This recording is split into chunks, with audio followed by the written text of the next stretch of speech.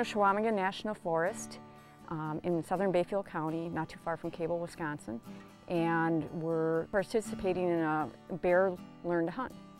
People who have never hunted bear before put in an application. They're paired up with a mentor. They go through 1 weekend of education, which includes a variety of things that involve bear hunting, and then this weekend they actually get to go out with their mentor who has been placing bait or prepping their dogs, and they hunt bears. My name is Hannah. I'm 11 years old and I just shot my first bear.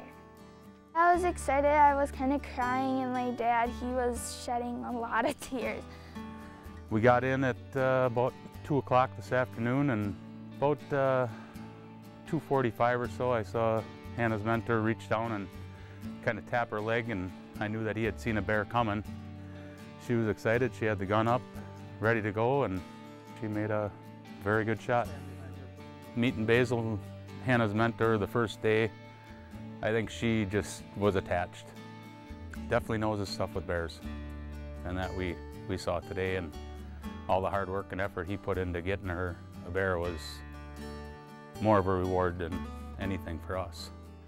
This is the 4th year that I've did this, and I've gotten kids, 5 kids, their bears in 4 years. So, oh, they make me look good, I'll tell you what. We're giving the kids an opportunity that they may not have ever had before, and hopefully this will make them become hunters if they weren't before this.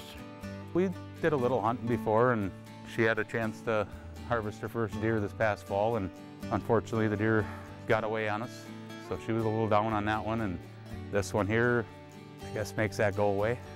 As a dad, if you don't get to do this with your kids, you should.